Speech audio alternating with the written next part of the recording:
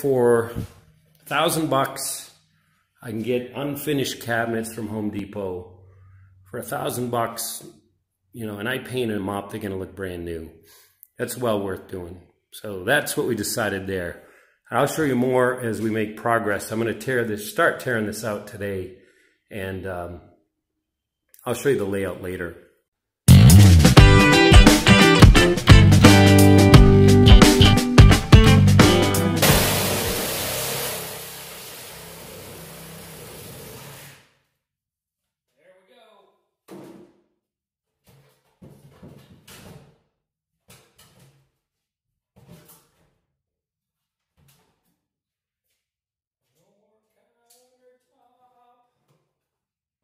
Well, there we go. We got the cabinet bases out anyway.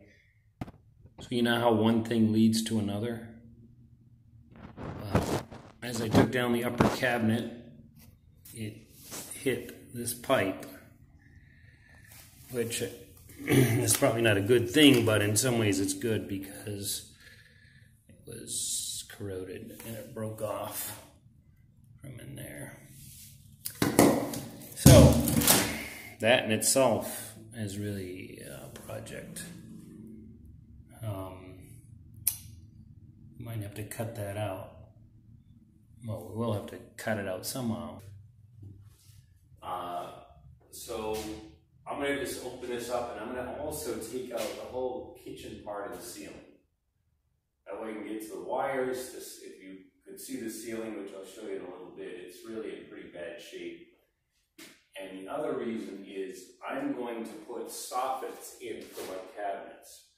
So right now this cabinet hangs on the wall, it sticks out here, and there's that like upper shelf, which usually just catches grease and dirt. If you do a soffit, it helps make it look finished. My goal today, at least this morning, shouldn't take me long, cut out this ceiling, cut out the wall here, and then we can start thinking about running wires, roughing in wires, and framing out that soffit. Well, it's been about an hour or so since I talked to you last, and I pulled down the ceiling. And more non-positive discoveries. Well, here's the non-positive. No insulation whatsoever. So that means no insulation at all in the house. This rafter is totally gone. And I'll put my finger right through it. It's eaten by termites. I can replace this. I can slide in a new one. We have a beam here that it sits on, and slide it right in, and that will take care of it all. You know, more work, more expense. That ceiling joist closest to us is the one that needs to be sistered with a new one. So one thing I got to do is I got to cut back on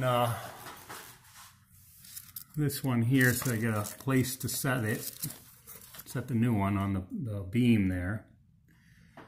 And I want to run it all the way outside. So let me show you here. We'll go outside. I want to run it all the way through here and through this side here. Because if you notice, that's rotted too, that other beam or joist. So I think that one there is just, someone threw that on there. So that's actually where I want the new one to go. Okay, it's actually the next day, and I just wanted to show you how this rafter turned out. You can see up here I got it in place.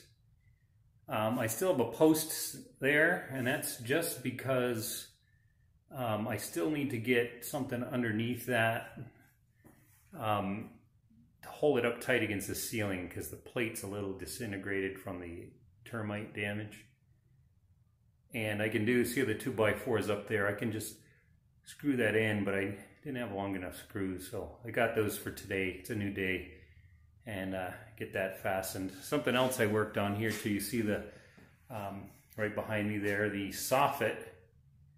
That's where the cabinets will go, and then here with this section that's sticking out, that's where the refrigerator is. So there'll actually be a cabinet above the refrigerator as you look at that, And I want the cabinet to come out flush with the front of the refrigerator, so that's why that's got that length to it. And if it doesn't make sense as it comes together, you'll see what I mean. I'm going to try to continue to work on the next section there, because the soffit goes here and it comes right around onto this wall too. So, all right. So I just want to take a minute and show you the progress we've made with our framing. You can see I've more or less finished framing up the kitchen here now. I put in this wall. Number of reasons why I did this.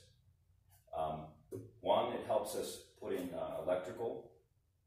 It also helps me, we know the refrigerator goes here. The refrigerator will be, it's like it'll be recessed in the back instead of the front of the cabinets. So it'll be more or less flush at the front, which makes for a nice, not down in a corner, with your refrigerator. And the second reason is my overall length on my countertop. I can't get anything longer than, I believe it's 12 feet, or no, 10 feet on a counter. So from here to there, it's like 10.5 feet, a little less. So this wall will allow me to get a standard counter length, which will save me. So it's just all in all, it seemed to make sense. So we added that little wall. You can see, well, you can't see, but I also finished the soffit. I've added blocking for my cabinets so to make it easier to screw them up. Let me show you the soffit above now. So we've added the soffit here. Cabinets will go underneath. And I was happy about this, the way this turned out. I knew this soffit was going to come out beyond this wall here. And then I realized really all we had to do was flush it out so that it wasn't this funny jog in here.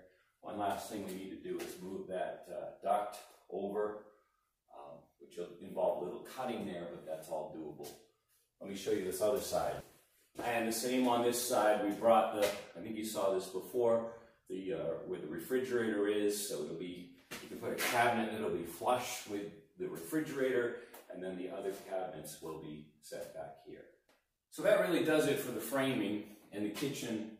Next step is to rough in the electrical, and once that's set and okayed, we'll start hanging drywall and take it from there. All right, that's it for now. I appreciate you watching, and if you like what you've been seeing, I'm going to try to keep regular postings here of videos. Take the time to subscribe so you can get it regularly, and I also appreciate comments. All right, everyone, take care.